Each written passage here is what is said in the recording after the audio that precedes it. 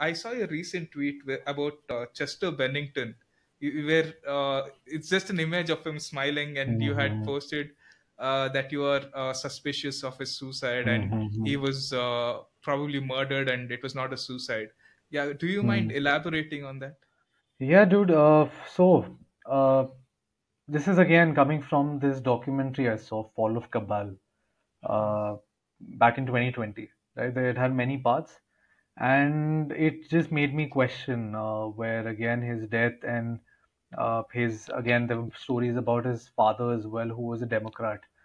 His name is Joe something, who basically looks totally identical to Chester, right? And he's a very known pedophile in that circle, the political circle.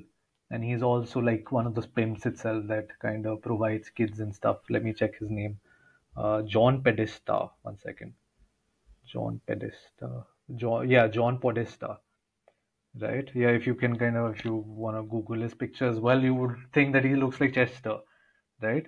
And Yeah, so it was said in the documentary that John Podesta kind of uh, abused Chester during his childhood and stuff, and Chester had like this past as well. Chester died very mysteriously, and his friend also died in a similar way, who was the lead singer of Soundgarden. I don't not And audio slave, Chris Cornell. Chris Cornell, and they Okay. both died in a similar fashion. Again, I would recommend people to kind of find that documentary, Fall of Cabal, and there are different parts. It came out quite well, but now they would be able to make sense to it as well. A lot of these, I again, Justin Bieber's Pedogate was also good documentaries. Like, this is again something I saw back in 2020 when I was just waking up and all of my emotions were going haywire. I'm like, dude, this is crazy, you know. Suddenly seeing all these things, your entire worldview shift, and yeah, I would cry during the night. I needed a spiritual practice, dude, to kind of protect me. I was, chanting Hare Krishna and stuff during night, 2 a.m. I'm looking at these things. Uh, so yeah, so these two people kind of died in a similar fashion in those days difference. And Avicii as well, the famous DJ. I didn't listen to much of his songs and stuff.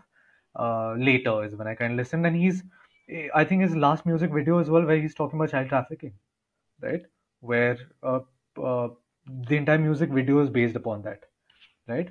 And again, Justin Bieber's video as well, if you watch it in slow motion, which is uh, "Where Are You Now," I think, right? In that music video or some other music video, I'm not sure. And also some other, I'm not a Justin Bieber fan, never been, but I know of certain videos that he made again where he's talking about pedophilia, the entire thing. Then he came out as well, I think, a video session where he was crying. This was all of these stuff can be found on BitChute, I think now, or some other YouTube or some other, alternative video platforms. I'm pretty sure people try to look deeper. Uh, yeah, Vishy as well. He was also kind of coming out. He was making those videos, and when these people kind of go public, prominent figures, and you've kind of done extensive stuff on Sushant Singh Rajput as well, and this is when I was kind of waking up. And interestingly, dude, I was getting there was this message out on that day itself when he died about this entire thing, right? That day itself, which was so public, and from people who stay in Mumbai, and I'm like, okay, why is this person messaging, forwarding it, right? Because he's like so in and in the industry. So it was kind of crazy. So it kind of all makes sense, man. And now I'm like totally normal to it, like emotionally. Early on, when you kind of get into that space, you're like in denial, right? But then as you kind of keep going deeper, like then your paradigm shifts. It's emotionally triggering for you, and then you come to that acceptance of how you perceive the world to be. It's nothing like that.